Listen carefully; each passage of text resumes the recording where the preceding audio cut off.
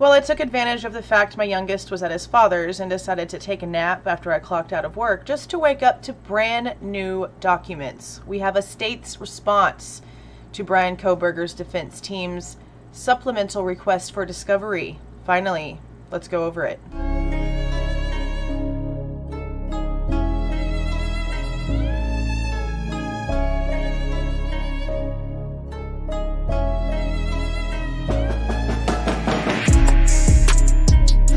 Hey guys, this is Jules with True Crime Reactions. You're going to see the headset. My neighbor's kids are on a very loud bike thing outside in the gravel, and so I figured headset would probably be the best way to do this. And noticed we had these new state's response. Now there's two of them. This first one is only 3 pages long, but there's some verbiage in here that I think we should definitely go over, because this entire time we've basically been under the assumption that the prosecution side of the Idaho case is not supplying the defendant side with all of the evidence. It looks like they've actually given them quite a bit to go over already. Let's go ahead and talk about what this says. Come now, the state of Idaho, by and through the Latah County prosecuting attorney, submits the following response to defendant's third supplemental request for discovery.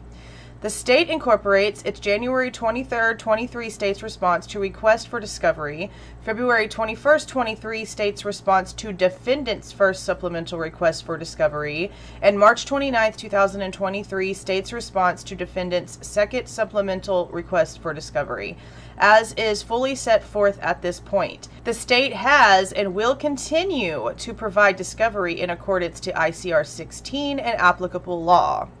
In regards to the specific request for standard lab discovery, the state has already provided the defense with everything it has received from the FBI lab. The state has also provided the defense with approximately 30 reports from the Idaho State Police Lab. The state has provided the Idaho State Police Lab with a copy of the defense's standard lab discovery comprised of paragraphs 1 through 10 and will supplement discovery as appropriate. The state specifically objects to the request for personnel-related information as outside the scope of ICR, unless and to the extent that lab personnel will be offering expert testimony which is discoverable. Okay, so in the request, we saw that Ann Taylor was asking for like emails, text messages, resumes, performance evaluations, very detailed information about the lab personnel. And they're stating here that unless somebody that worked on the case is going to be brought in as testimony in court, that person's information would be the only one that they would allow all of these details for. But until someone is named as a witness for the expert testimony, they're not going to be giving any of that information over. Then it states, in regard to the defense's request for genetic genealogy testing and search, the state objects and intends to separately file a motion in limine and a motion for protective order under ICR 16, as will be more fully detailed in said motion.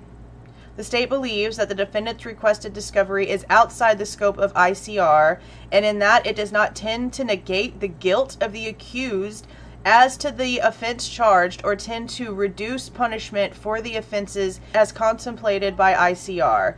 It is not relevant. It is not material to the preparation of the defense. It is not intended for use by the state as evidence at trial, and none of the documentation being sought belongs to the defendant.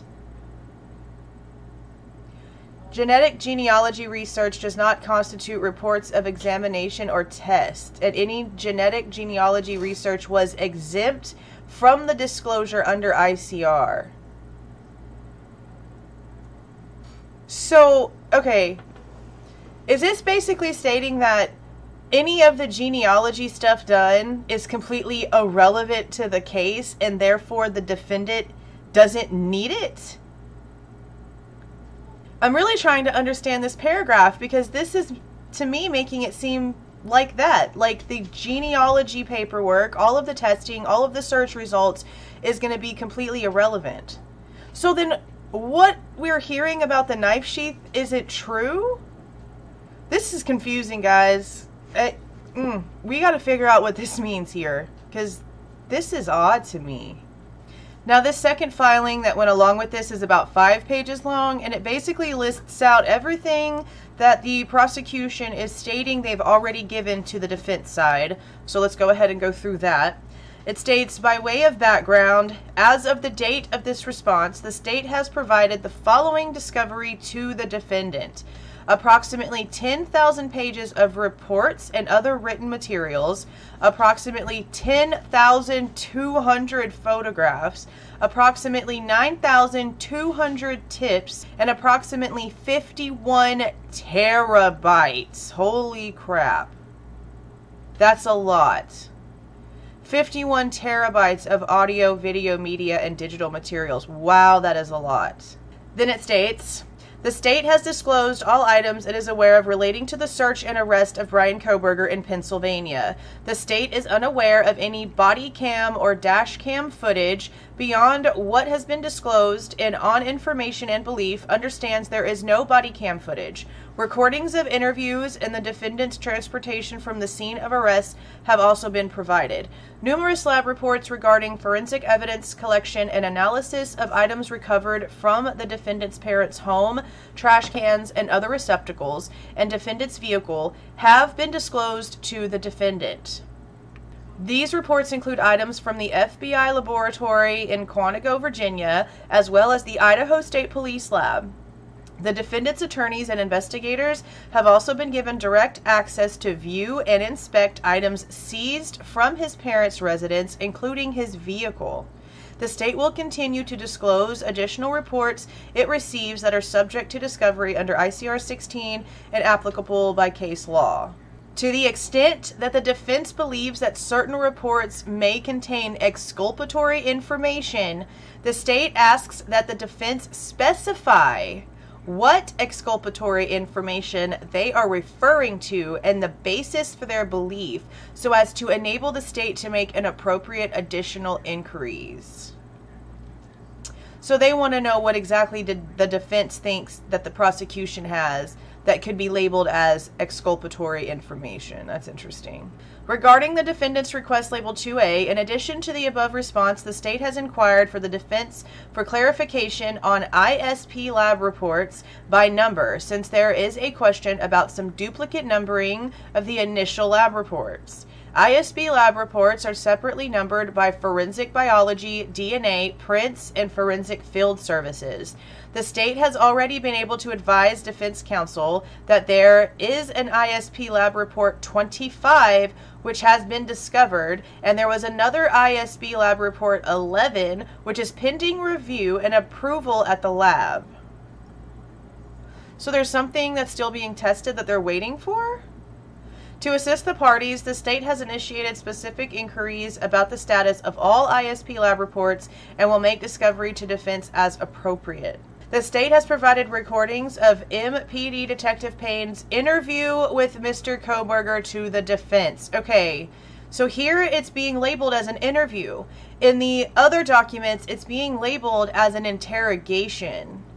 So he would have already had been back in Idaho and obviously assigned Ann Taylor already, and if it's just an interview, that means he agreed to it? Okay, the state will provide any related reports and or notes that are received and reviewed. As with item number 1 above, the state has provided the defense with reports, audio, video, and other recordings relating to the defendant's arrest and incarceration in Pennsylvania that have been received by the state. The state has provided a copy of the report/memo referred to as request number 161 to the defendant. The state is unaware of any notes, recordings, or photographs. I guess that means about Pennsylvania.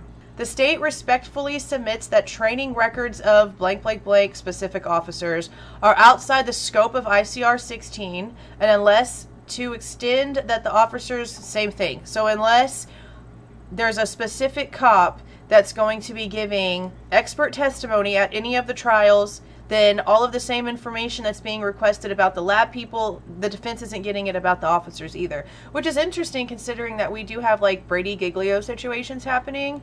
So why wouldn't they just be like, well, we're just going to go ahead and give it all to them then, since we already have this Brady Giglio situation that's having an issue with this case. Anyway, the way things are being done in this case is just so stupid in my opinion. And then it states, in the event of such a showing, in the event that an officer is called in for expert testimony and his or her information has to be added to the court record, they ask for a protective order in order to protect the confidentiality of the personnel records. And then it just states that they will continue to give discovery over to the defense as they get it. So, I mean, it is a lot of stuff, it seems, that they have given over to the defense. But I'm wondering why we're even having this motion then. Or maybe now the motion that's filed on the 22nd to compel discovery is going to be canceled because they have this. I'm still stuck on that last paragraph. I'm going to reread this. And I really want you guys to help me figure out if I'm interpreting this right.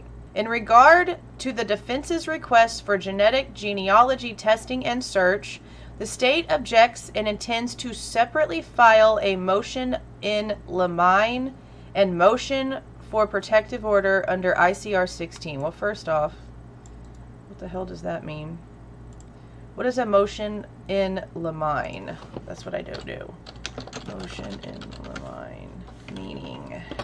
Okay, it says, in U.S. law, a motion in limine is a motion discussed outside the presence of the jury to request that certain testimony be excluded.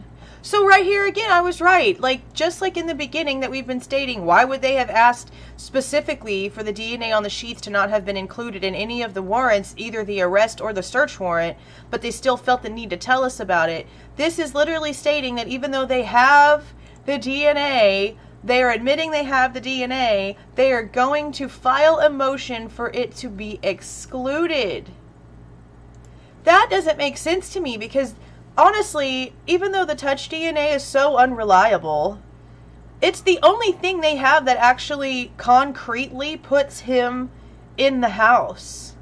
So for them to be sitting here and stating, oh, we're not going to give you any of that, we're going to exclude it, why is it even in the warrants to begin with?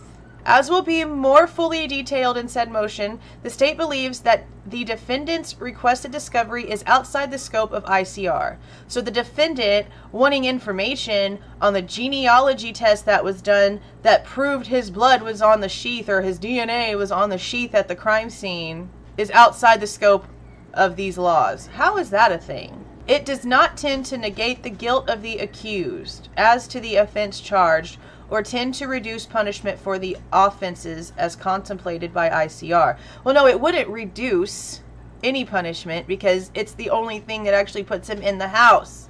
It is not relevant. It is not material to the preparation of the defense. How is them having his DNA on the sheath in the middle of a bloody crime scene not relevant or material needed for preparation of the defense? Can someone please explain to me how that's not something that the defendant should be trying to figure out? It is not intended for use by the state as evidence at trial, and none of the documentation being sought belongs. So I'm right, basically. It does state they're going to just completely exclude any of the genealogy testing.